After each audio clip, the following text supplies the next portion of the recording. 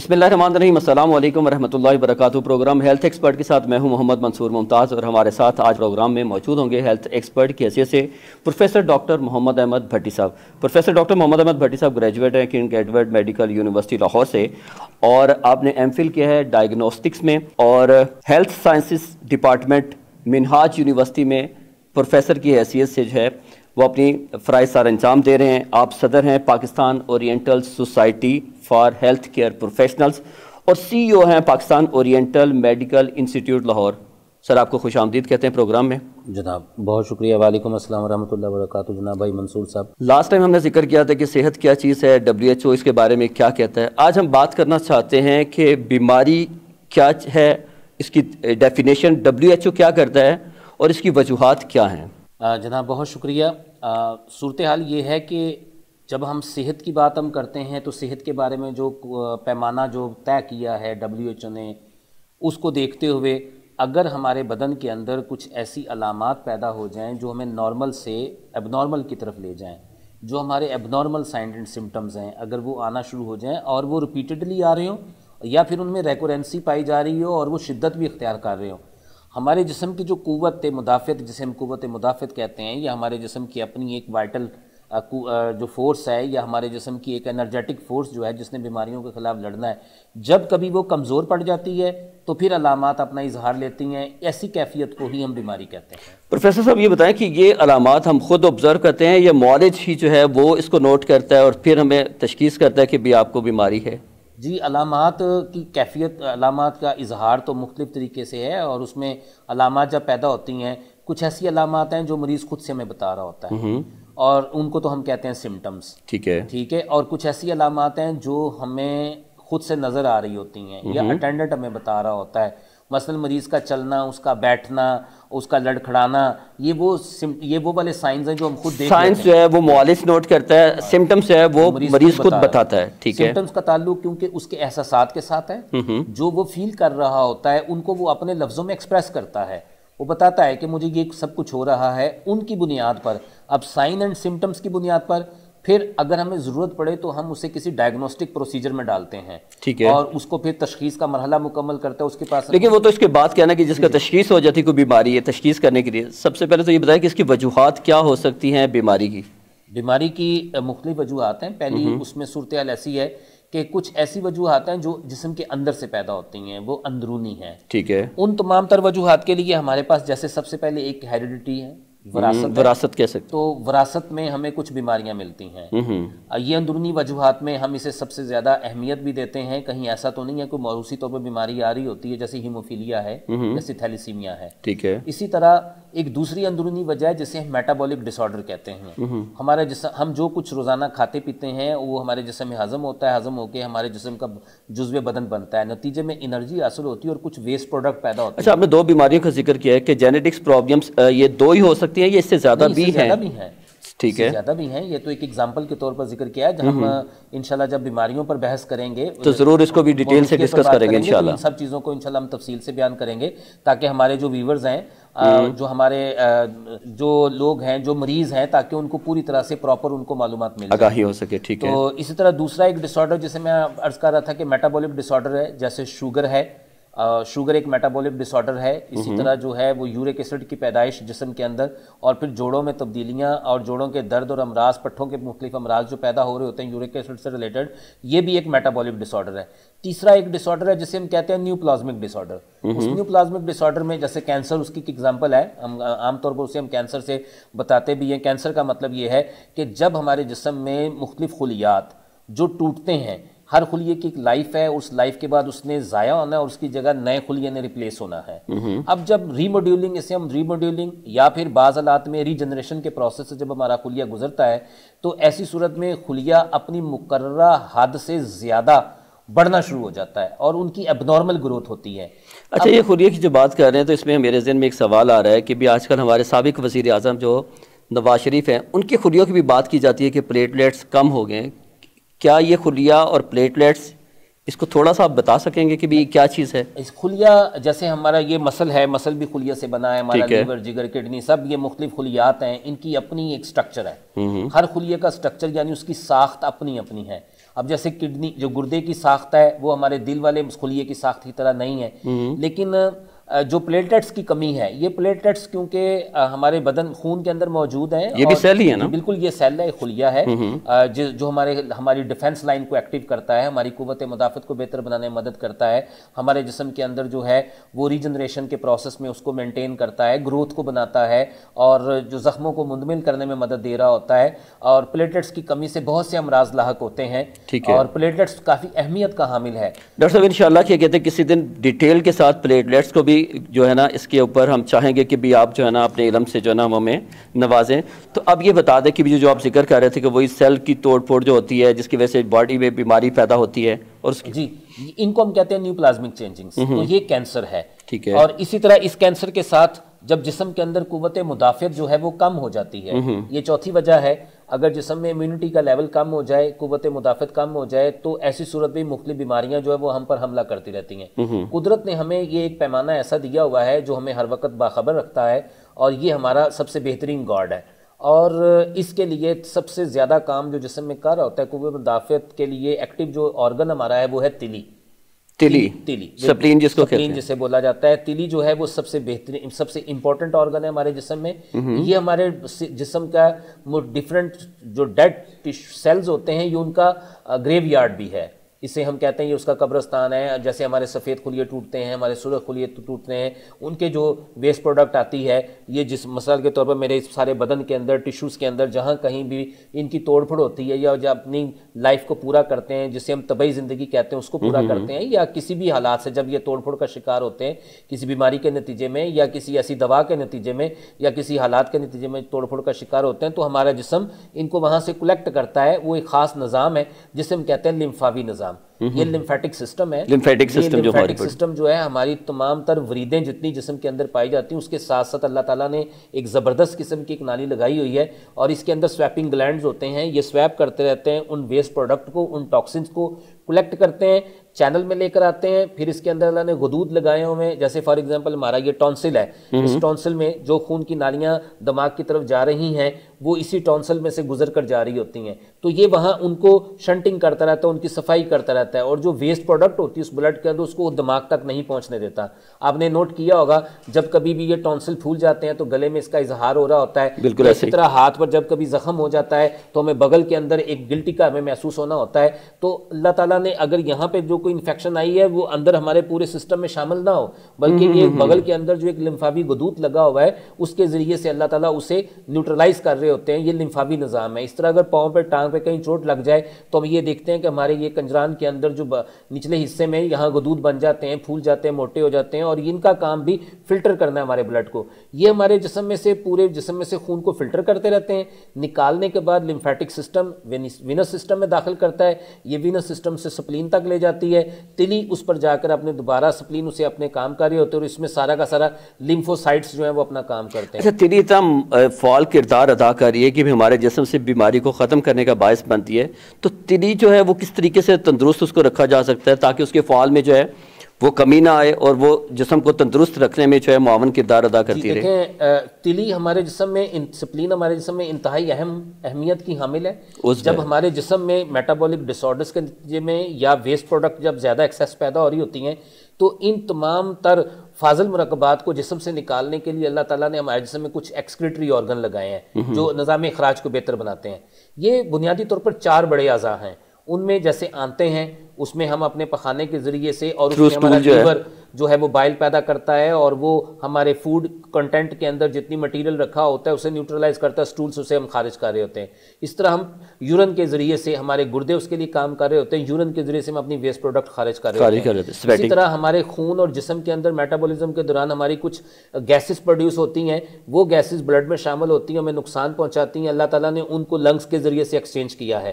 اسی طرح یہ ہماری جلد جو ہے، اس جلد کے نیچے یہ ویسٹ پروڈکٹ آ کے کلیکٹ ہو جاتی ہے، اور یہاں سے سویٹ گلینڈ اللہ تعالیٰ نے لگائے ہیں، اللہ ان سے ان کو خارج کر رہا ہوتا ہے۔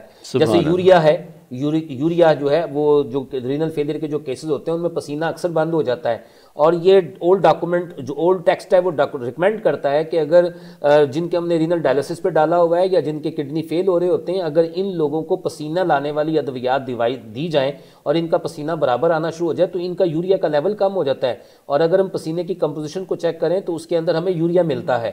اب تلی کو بہتر بنانے کے لیے ایک تو ہمارے یہ 4 آرگن صحت مند ہونے چاہیے، پہلی بات ہے۔ دوسری بات یہ ہے کہ ہمیں اپنی خوراک کو، اپنے آپ کو ایسی غذا میں لینی چاہیے جو ہمارے جسم کے اندر جا کر ٹاکسنز پیدا نہ کرتی ہوں، زہریلے مرکبات زیادہ نہ پیدا کرتی ہوں۔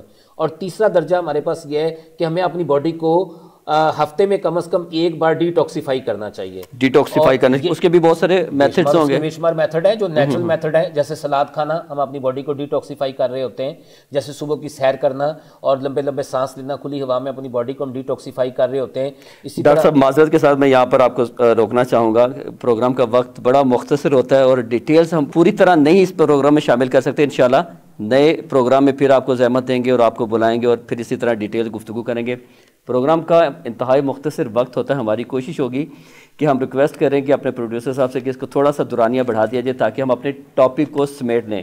اور میں بڑا اعزاز سمجھتا ہوں کہ پروفیسر محمد احمد بھٹی صاحب سے جب بھی ہم ریکویسٹ کرتے ہیں تو وہ اس پروگرام میں آتے ہیں اور طبی حوالے سے ہمیں جو ہے وہ مختلف تجاویز بھی بتاتے ہیں اور مشورہ بھی دیتے ہیں، اور کس طریقے سے بیماری سے بچنے کے لیے اور صحت مند جسم کو کام میں لانے کے لیے ہمیں اپنے معلومات جو ہے وہ فراہم کرتے ہیں۔ پروگرام کا وقت ختم ہوا ہے، اپنے میزبان محمد منصور، ممتاز اور پوری ٹیم کو اجازت دیجیے، نئے ٹاپک کے ساتھ پھر انشاءاللہ حاضر ہوں گے، تب تک کے لیے اللہ حافظ۔ پاکستان زندہ باد، اسلام زندہ باد، ختم نبوت زندہ باد۔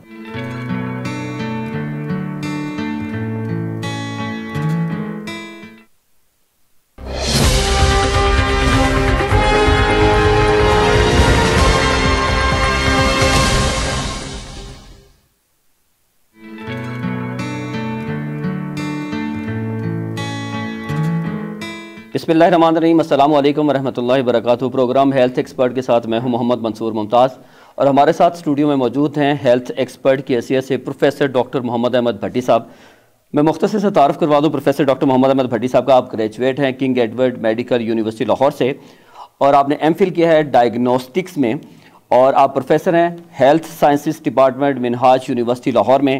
آپ صدر ہیں Pakistan oriental society for health care professional, اور آپ سی ای او ہیں Pakistan oriental medical institute Lahore. سر آپ کو خوش آمدید کہتے ہیں پروگرام میں، بہت شکریہ، جب بھی ہم آپ کو دعوت دیتے ہیں آپ تشریف لاتے ہیں ہمارے پاس اور ہمارے ناظرین کو ہیلتھ کے حوالے سے انفارمیشن جو ہے وہ شیئر کرتے ہیں۔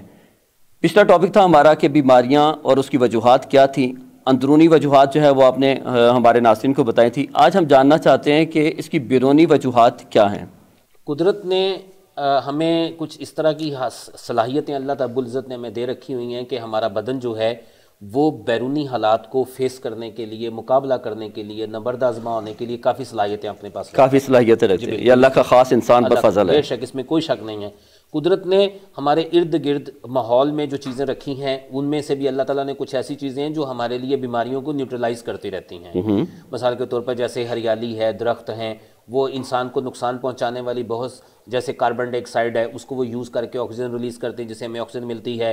اس طرح سورج کی شعاعیں ہیں، ان میں سے ڈیلٹا ریزز ہیں جو انسان کے بدن سے ٹکراتی ہیں اور یہ ہمارے جسم پر جو چکنی رطوبت ہے اس کو وٹامن ڈی میں کنورٹ کرنے میں مدد فراہم کرتی ہیں، تو یہ کیلسیفرول کو کولی کیلسیفرول میں کنورٹ کرتی ہیں۔ تو قدرت نے ویسے بھی ہمیں بہت سی حفاظتی لیئرز ہمیں دی ہیں جو بیرونی طرف سے بھی ہیں، لیکن جس طرح اللہ تعالیٰ نے ہمیں بیرونی طرف سے ہمیں محفوظ کیا ہوا ہے، مختلف فیکٹرز اللہ رب العزت نے خود سے پیدا کی، اسی طرح کچھ بیرونی فیکٹرز ہیں جو ہمیں بیمار بھی کرتے ہیں۔ ان میں سے عموماً جو بڑے ہیں اس میں سب سے پہلی بیرونی وجوہات میں ہم انفیکشنز کو کنسیڈر کرتے ہیں، جیسے بیکٹیریا ہیں، وائرس ہیں، یہ انسانی بدن پر حملہ آور ہوتے ہیں، اور اگر ہمارے جسم کی قوت مدافعت کمزور ہو اور ان کو کچھ سازگار حالات پیدا ہو جائیں تو وہ ہمارے جسم کے اندر، انسانی بدن کے اندر کچھ ٹاکسنز ریلیز کرتے ہیں۔ ان ٹاکسنز کو بھی ہمارا بدن جو ہے پھر نیوٹرلائز کرنے کی بھی کوشش کرتا رہتا ہے۔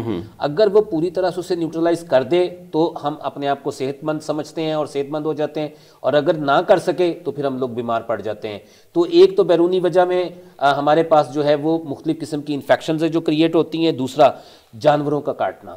اب یہ جو اینیمل بائٹس ہیں، اب اینیمل جیسے بلی کاٹ لیتی ہے، کتا کاٹ لیتا ہے، کتا کاٹ لینا، بلکہ بہت زیادہ آج کل تو یہ بہت زیادہ کیسز رپورٹ ہو رہے ہیں بالکل، یہ کتے کے کاٹنے کے، اور اس سے اموات بھی واقع ہو رہی ہیں، بالکل ہو رہی ہیں، اور اس کی سب سے بنیادی وجہ یہ ہے کہ اگر جانور کے کاٹنے کے بعد ہم اپنے جسم کا ڈیفنس لائن ایکٹیو نہیں کرتے، معالج تک نہیں پہنچتے، دیر کر دیتے ہیں، یا ہم اپنی غذا کا اس پرٹیکولر حالات میں اپنا خیال نہیں رکھتے، اپنے وونڈ کا خاص خیال نہیں رکھتے، تو جسم پر جب زخم ہو جاتا ہے تو ہم نے تو اوپن کر دیا، طرح طرح کے بیکٹیریا وائرس جو ہیں وہ ہمارے جسم میں انٹر ہوتے رہیں گے اور ہمیں نقصان پہنچاتے رہیں گے۔ تو جب کبھی بھی کوئی جانور کاٹے اس کے لیے جانور کی پوری معلومات اپنے معالج تک پہنچائیں، اور اس کا باقاعدہ جو ہے ہمیں علاج کروانا چاہیے، اسے ویکسینیشن لینی چاہیے اور باقی ٹریٹمنٹ بھی لینا چاہیے۔ اچھا پروفیسر صاحب فرما رہے ہیں کہ ویکسینیشن لینی چاہیے، میں نے آپ کو پہلے بھی عرض کیا کہ بھی اس وقت پاکستان میں بہت زیادہ واقعات رپورٹ ہوئے ہیں کہ کتے کے کاٹنے کے، کیا اس کی ویکسینیشن اتنی نایاب ہے کہ بھی عام یہ دستیاب نہیں ہے کہ بھی اگر خدا نخواستہ کسی کو بھی کتا کاٹ لیتا ہے تو کسی میڈیکل سٹور پر جائے اور وہاں پر بتائے کہ مجھے کتے نے کاٹ دیا، مجھے یہ ویکسینیشن دے دی جائے؟ تو کیا یہ اتنی نایاب ہے کہ جو ایک اسپیشل ہاسپٹل میں، سرکاری ہاسپٹل میں جاتے ہیں تو وہیں ملتی ہے، اور سرکاری ہاسپٹل میں یہ بھی ہم نے واقعات کہتے ہیں نوٹ کیے ہیں کہ سرکاری ہاسپٹل میں جاتے ہیں تو وہ یہ کہتے ہیں کہ بھی یہاں پر ویکسینیشن ہی دستیاب نہیں ہے، تو کیوں یہ نایاب ہے اتنی یہ ویکسینیشن؟ میرا خیال کہتا ہے کہ ہمیں جب کبھی اس طرح کی کوئی صورتحال پیدا ہونی چاہیے نا تو ہمیں ہیلتھ ایمرجنسی نافذ کرنی چاہیے، اور اس کے تحت ہمیں اپنی پبلک کو بھی اس بات کو اویئر کرنا چاہیے، اور اگر اس طرح کی کوئی پروڈکٹ ہمیں مارکیٹ میں ضرورت ہو تو اس کو بھی اسیسیبلٹی کرنی چاہیے۔ میں یہی تو جاننا چاہتا ہوں کہ کیا اس کی ضرورت نہیں ہے ہمیں کہ بھی یہ عام دستیاب ہو کتے کے کاٹنے کی ویکسینیشن میڈیکل اسٹور پہ؟ ایکچولی اس طرح کے پہلے حالات ہی پیدا نہیں ہوئے اور لوگوں کو ضرورت ہی نہیں پڑی، ٹھیک ہے، اور ان کے جو مینوفیکچرر ہیں وہ بھی اس طرح کی کوئی صورتحال مارکیٹ میں موجود نہیں۔ اب کیونکہ ایسی صورتحال پیدا ہوئی ہے تو اب ہمیں اس کے لیے ہیلتھ ایمرجنسی کو نافذ کرنا چاہیے، ویکسین کو اویلیبل کروانا چاہیے، اور یہ کوئی اتنی مہنگی بھی نہیں ہے کہ ہماری دسترس سے باہر ہو، قوت خرید سے باہر ہو، اور یہ بھی ضروری نہیں ہے کہ ایک ہاسپٹل سے ہمارا جو جی پی جو ہے ڈاکٹر، جو گلی محلے میں ڈاکٹر بیٹھا ہے، کسی فلٹر کلینک میں ڈاکٹر صاحب بیٹھے ہوئے ہیں، ان کے پاس جائے، اپنی یہ ویکسین کروائے، اور اس سے متعلق اگر کسی قسم کی انویسٹیگیشن کی ضرورت ہے وہ کرے، اپنے زخم کا خاص طور پر خیال رکھے، اس کی صفائی پراپر کرے، تو اویئرنیس بھی ہونی چاہیے، اور اس کے علاج معالجے کے لیے جو ویکسین آنی چاہیے، استعمال ہوتی ہے، ان کو بھی لوگوں کی دسترس تک آسان بنانا چاہیے۔ ڈاکٹر صاحب میں تو چاہوں گا کہ ویکسینیشن پہ بھی آپ سے ایک پروگرام پورا کیا جائے کہ بھی ویکسینیشن جو ہے نا کس کس بیماریوں کی دستیاب ہے، کس کس بیماری کے ویکسینیشن جو ہے وہ بالغ عمر میں اور کم عمری میں جو ہے وہ ہمیں لگوانی چاہیے۔ اچھا صرف یہاں پر مختصر یہ جاننا چاہوں گا کہ یہ تو آپ نے بتا دی کہ بھی اس کی بیرونی وجوہات یہ ہیں، اس کے علاوہ بھی کوئی ایسی وجوہات ہو سکتی ہیں جو آپ کے ذہن کو بیمار کرتی ہیں اور اس کے بعد پھر اس کے اثرات جو ہیں وہ آپ کی باڈی پر جو ہیں وہ نمودار ہوتے ہیں؟ جی بالکل جی، ہمارا ذہنی طور پر، جسمانی طور پر متاثر ہونا، یہ اور بھی وجوہات ہیں، جیسے جل جانا، اگر ہم برن ہو جاتے ہیں تو جلنے کے بعد بھی اسی طرح مختلف شعاعیں ہمارے جسم پر رد عمل ظاہر کرتی ہیں، اور ہمارے پاس ایک گیجٹ جسے موبائل کہتے ہیں، اس کی شعاؤں سے بھی ہم متاثر ہو رہے ہیں، یہ تو بہت زیادہ استعمال ہوتا ہے۔ جی بالکل جی، اور یہ جو الیکٹرک ہیوی کیبلز ہیں، تو الیکٹرک ہیوی کیبلز، اسی طرح ایل ای ڈی کا استعمال جو ہے یہ بھی ہمیں نقصان پہنچاتا ہے، اور اس طرح مختلف شعاعیں نکلتی رہتی ہیں، لیکن اللہ تعالیٰ نے ہمارے بدن کو اندر سے اتنا مضبوط اور محفوظ بنایا ہے کہ ہم اس کے خلاف جو ہیں وہ جنگ بھی لڑتے ہیں، اور اپنے آپ کو ہم جو ہے وہ صحت مند بھی رکھتے ہیں۔ اس کے علاوہ کچھ ہم اپنے معالجین تک جاتے ہیں، بعض اوقات ہمارے جو معالجین حضرات ہیں وہ اپنے مریض کو کچھ ان نیسیسری ادویات کا استعمال کرتے ہیں، اینٹی بایوٹک جس کو ہم کہہ سکتے ہیں۔ جی بالکل، اس میں اینٹی بایوٹک بھی شامل ہو سکتی ہیں، اینٹی بایوٹکس کے علاوہ اور بھی، مثال کے طور پر اگر کسی کو پیٹ درد ہوتی ہے تو پیٹ درد تو شاید اس کے لیونگ سٹائل یا کھانے پینے کے بے ٹائم ہونے کی وجہ سے ہے، تو اگر ہم اسے درد کی دوائیاں، اگر پیٹ درد کی دوائیاں ہی اسے کثرت کے ساتھ استعمال کروا دیں، یا جسم کمر درد ہوتی رہتی ہے تو ہم اسے خود سے کہہ دیں گے یار جب بھی تمہیں درد ہو تم نے بروفن گولی کھا لینی ہے، تم نے پیناڈول کی گولی کھا لینی ہے، یا اس طرح کے ادویات کا تم نے استعمال کر لینا، یہ تو سیلف میڈیکیشن میں آ جاتا ہے۔ تو بعض اوقات ہمارا جو ہیلتھ کیئر پروفیشنل ہے وہ بھی پوری طرح سے مریض کو معلومات پوری نہیں دے رہا ہوتا، اویئرنیس نہیں ہوتی، اس اویئرنیس کے نتیجے میں بھی ادویات کے کثرت کے استعمال کی وجہ سے سائیڈ ایفیکٹس بھی آتے رہتے ہیں اور پھر علامتیں بھی پیدا ہوتی ہیں، اور اس میں سے آپ نے بہت اچھا یہ پوچھا ہے کہ جناب اینٹی بایوٹکس کا استعمال، بالکل اینٹی بایوٹکس کی اویئرنیس پوری دنیا میں چل رہی ہے، اور ابھی ہم نے تھوڑے دن پہلے ہی ہماری منسٹری آف ہیلتھ نے لاہور میں بھی اور یہ ساری جو کراچی میں بھی اور پورے پاکستان کے اندر health anti biotic awareness awareness کے اوپر اپنے مختلف سیشنز کیے ہیں, پروگرامز ہو رہے ہیں ہاسپٹلز میں بھی, اور اسی طرح ہماری جو یونیورسٹیز ہیں, میڈیکل یونیورسٹیز ہیں, وہاں پر بھی ایسا سب کچھ ہو رہا ہے. لوگوں کو ہم اویئرنیس دے رہے ہیں کہ معمولی سی علامتوں پر بھی یا انفیکشنز پر بھی ڈاکٹر سے جو ہے وہ اینٹی بایوٹک کوئی طلب نہ کریں, یا ہمارا معالج اینٹی بایوٹک کو یہ ایڈوائز نہ کرے. تو اینٹی بایوٹک کا کثرت سے بیجا استعمال جو ہے وہ بھی ہمیں نقصان پہنچا رہا ہے. اس کی ایک وجہ یہ بھی تو ہے کہ بھی ہر شخص یہ چاہتا ہے کہ بھی مجھے چھٹی نہ کرنی پڑے نا, میں نے آفس جانا ہے, میں نے کاروبار پر جانا ہے, میں نے جاب پر جانا ہے, تاکہ مجھے چھٹی نہ کرنی پڑے, میری وہ جو اس دن کی جو انکم ہے وہ ختم نہ ہو. اس لیے بھی خواہش کرتے ہیں کہ بھی معالج ہے ان کو ایسی میڈیسن دے کہ وہ فوری طور پہ وہ ٹھیک ہو جائیں اور اپنے دن بھر کے جو کام کاج ہیں وہ بھی جاری رکھیں.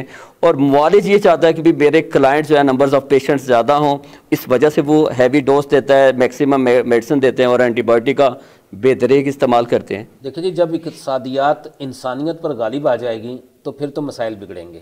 تو ایسا ہو رہا ہے یا نہیں ہو رہا؟ یہ ہو بھی رہا ہے, مارکیٹ میں ہے, اسے ہم ان ایتھیکل پریکٹس میں لے جائیں گے, اور ان ایتھیکل ہمیں نہیں ہونا, ہمیں ایتھیکل پریکٹس کرنی ہے. اور یہ بھی بات, اور یہ بھی ہم کہتے بھی ہیں, کہاوت بھی ہے, دیر سے پہنچنا نہ پہنچنے سے بہتر ہے. بالکل. اور اگر اسی طرح اگر ہم بیمار ہیں اور اپنے معالج سے دوا لے لیتے ہیں, 1-2 دن اگر ہم ریسٹ کر لیتے ہیں, تو یہ قدرت نے شاید ہمارے لیے ایسے حالات پیدا کیے ہیں کہ میرے کو بیماری آئی ہے اور ہم لوگ اس کے لیے حفاظت کریں, ڈاکٹر تک جائیں, دوائی کھائیں, 2 دن ریسٹ کریں. اور ڈاکٹر صاحب یہ تو پھر توکل کی بات آ جاتی ہے نا, تو پھر آپ جیسا توکل تو ہر مریض کا نہیں ہو سکتا.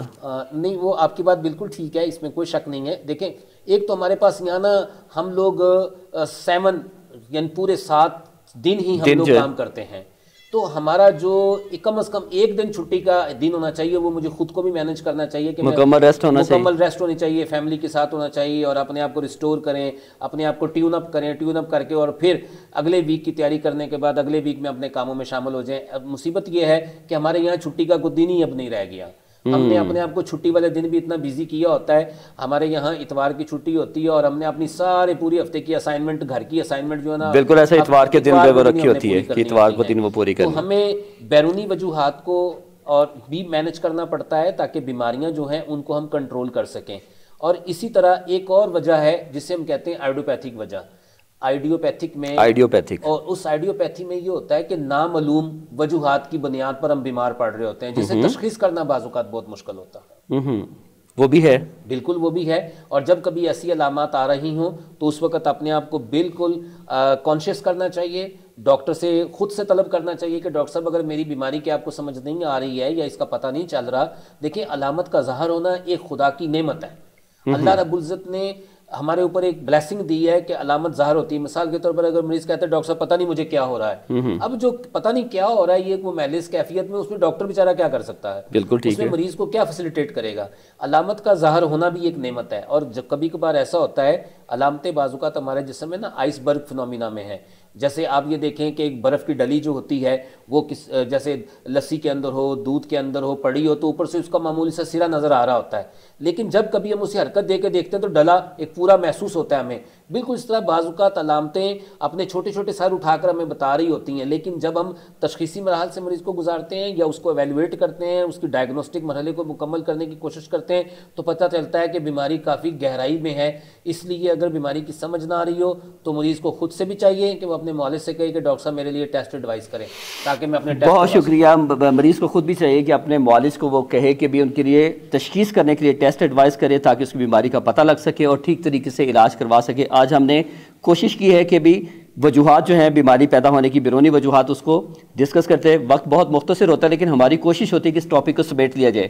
اس کے ساتھ ہی اپنے میزبان محمد منصور, ممتاز اور پوری ٹیم کو اجازت دیجیے. نئے ٹاپک کے ساتھ دوبارہ حاضر ہوں گے, تب تک کے لیے اللہ حافظ. پاکستان زندہ باد, اسلام زندہ باد, ختم نبوت زندہ باد.